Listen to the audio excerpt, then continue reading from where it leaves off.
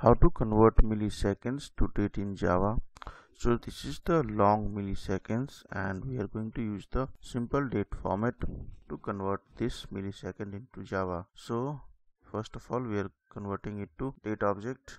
So new date and then we are passing the milliseconds, and finally using the date stf.format and then the date, so it will be converted to the string date format. So it will be converted to the date, and there we can print the date here in the string format. So try to run the program.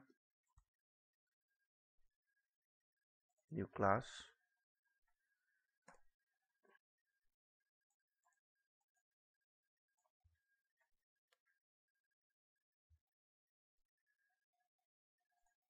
so this is the millisecond. Then we are converting it to date object using new date.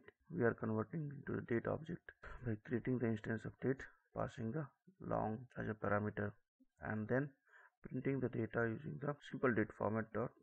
So run this example. Yes, this is the output.